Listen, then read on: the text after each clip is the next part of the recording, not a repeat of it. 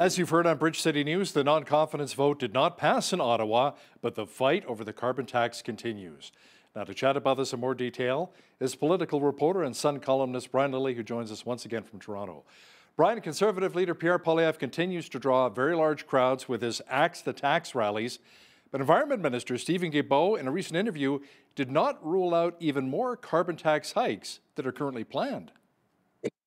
It was remarkable to watch. Here he is. He knows everything that's been going on. He can read a poll just like anybody else.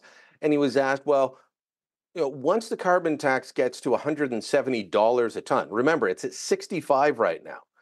They're going to triple it to $170 a ton, or just about triple it to $170 a ton by 2030. And he said, well, the interviewer said, well, what about beyond that? And he said, well, we haven't made a decision yet, but we will keep increasing the price of pollution. So the carbon tax is going to keep going up past $170. Remember when it was much lower and the Liberals went into the 2019 election saying, oh, we haven't decided that we're going to increase it. And then immediately after, they jacked it up to $170 a ton. We could be looking at that again with this price just continually climbing, driving up the cost of everything. Now, while the Trudeau Liberals insist that the carbon tax leaves 80% of families better off financially, Brian, the parliamentary budget officer says the majority of families are actually worse off. So let me ask you, who is telling the truth here? The parliamentary budget officer is, and I'll give you a proof point. Statistics Canada, in their January Consumer Price Index report, that's the inflation report, they noted that inflation was lower in Saskatchewan because as of January 1st, Scott Moe had ordered their Crown Corporation, Sask Energy, not to collect the carbon tax on home heating. So you take the carbon tax off home heating, inflation falls. Doesn't that show you that the price is going up? Yves Giroux, the parliamentary budget officer, was before a Commons committee last week, repeating his message that once you factor in all the issues, most families pay more than they get back. We discussed last week, Hal, how the rebates are all based on averages. And you living out in Lethbridge drive a lot more than I do living in downtown Toronto, but they just average it all out. And my condo is a lot cheaper to heat than your home, but they just average it out. And so you're paying, most Canadians who live your average suburban lifestyle are going to be paying more. And then they get back. And then the parliamentary budget officer says you factor in lost productivity, lower economic activity, the GST on top, that drives it up. The Liberals don't want to admit it. They don't want to acknowledge that this has driven up prices of absolutely everything. You know, when the majority of MPs voted against the non-confidence motion, well, I mean MPs with the Liberals, the Bloc, and the NDP, you wrote that they were voting against the mood of the nation. Now, you also say that this government will not be defeated due to the pension coalition that will soon govern Ottawa. Can you explain? So voting against the mood of the nation is easy. 69% of Canadians said they don't want the carbon tax increase. That cuts across all party lines at that point. You've only got the true believers saying, oh no, please increase my taxes more.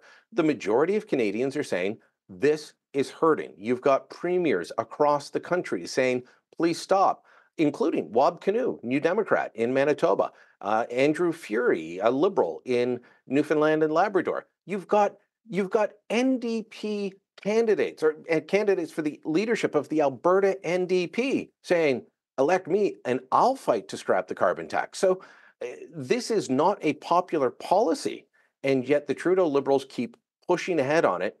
And when 64% of MPs vote for something that 69% of the public doesn't want, they're going against the mood of the nation. But these changes to the Elections Act will mean that, in my view, we will definitely not see an election before October 2025.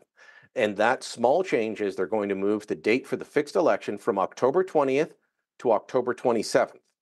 Now, the line from the government is they're doing this for two reasons.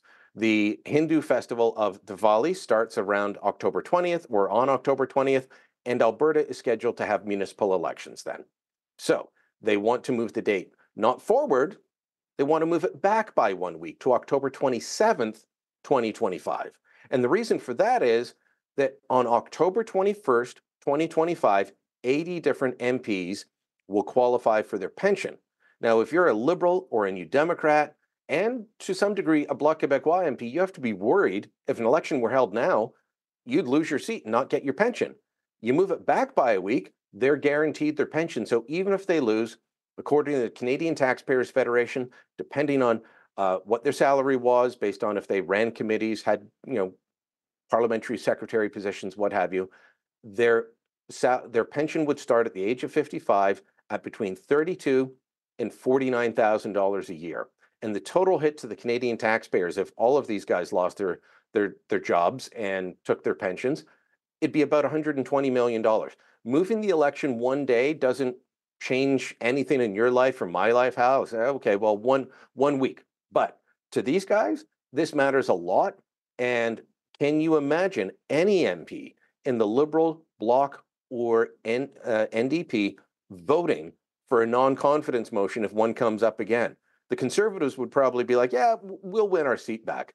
The rest of them, no. This guarantees them that they will not vote for anything but keeping Trudeau in power until that time.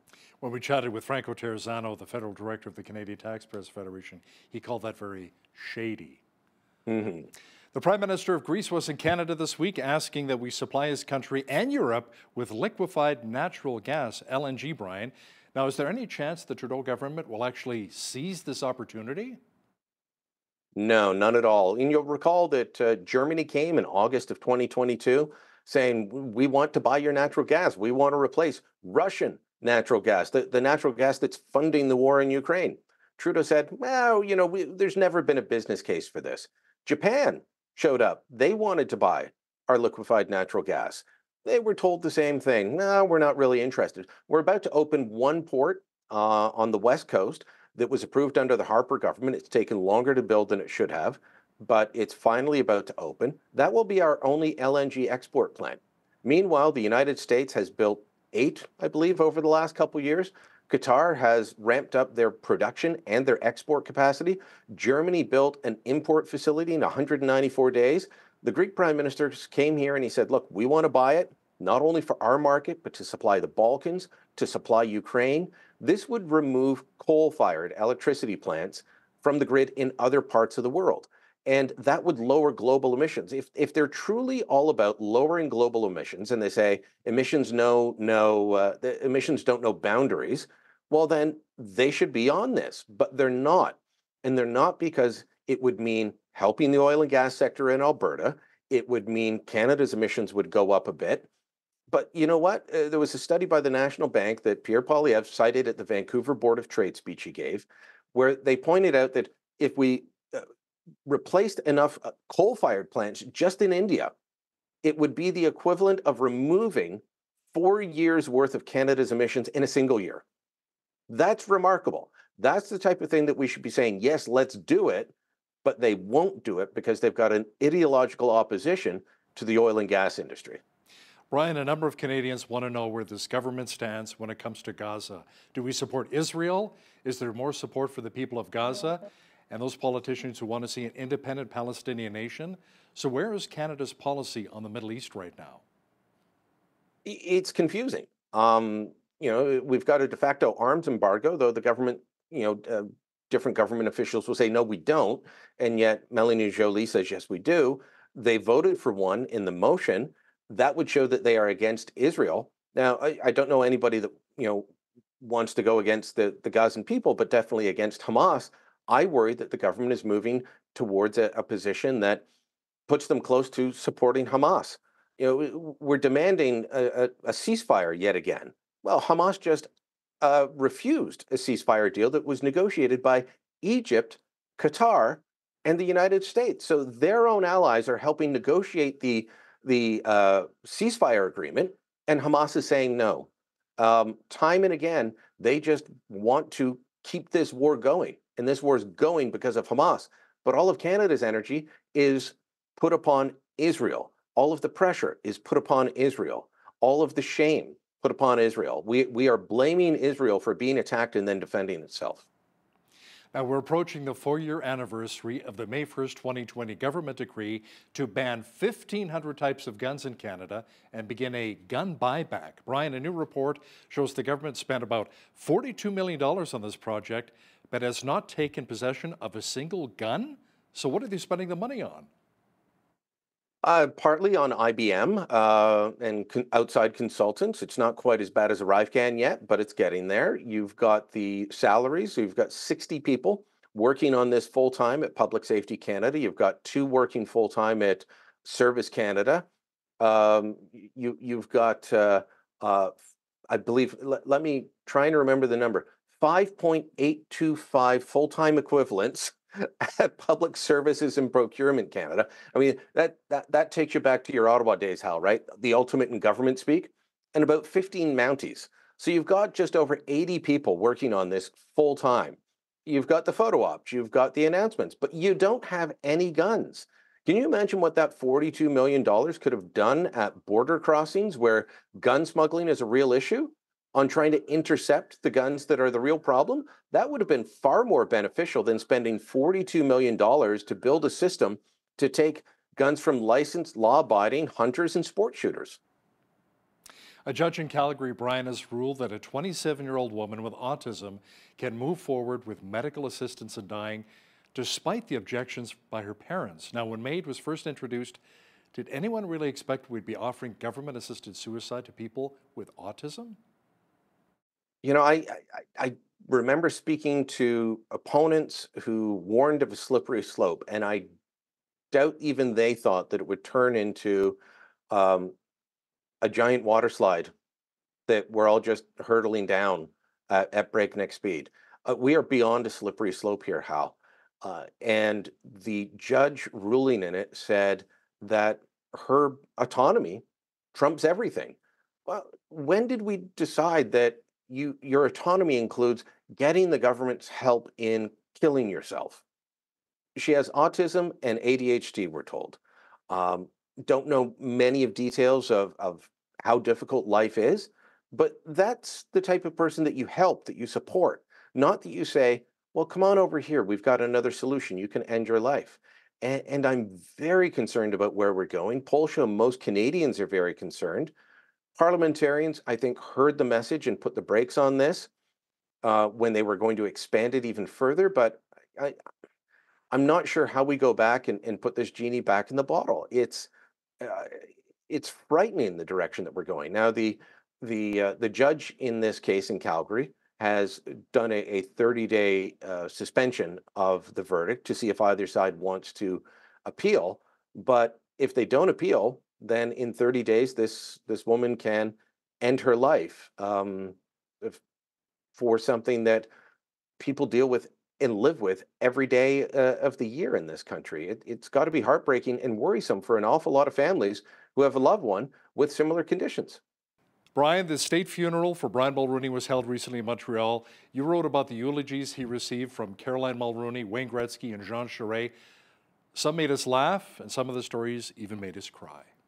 If you had a dry eye after Caroline Mulroney's eulogy for her father, or her daughter singing her grandfather's favorite song while choking back tears, I'm not sure you're human. That was an emotional moment for anyone who's lost a loved one. You can definitely relate to a family going through pain. Wayne Gretzky, though, made everybody laugh. He got up there. The great one described how he first got to know the Mulroneys, still playing in Edmonton with the Oilers, got asked to do a charity hockey game. They became fast friends and remained friends after. And he got up, and I think he was third or fourth in speaking order. There were 6 eulogies, and he got up and he said, well, you're going to figure out which one's in politics and which one's the hockey player real quick. And he spoke without notes, told his funny stories real quick, and left. But he left everyone feeling better. And then, there's a lot of political speeches, including Jean Charest talking about how in 84 and 88, Mulroney really brought together Albertans and Quebecers and united the country in a common cause. Absolutely, that fell apart by 93. But he was describing the way that he was able to pull on different threads of Canada and bring us together. So it was a moving and a fitting tribute to a prime minister who was transformational in more ways than one. You know what, dude? It also fell apart in 86 and 89 when the Flames and the Habs met in the Stanley Cup Finals. Montreal winning in 86 and Calgary winning in 89 in Montreal, I might add, with Lanny McDonald. Political reporter and Sun columnist Brian Lilley, thanks so much for your time today. Thank you, Hal.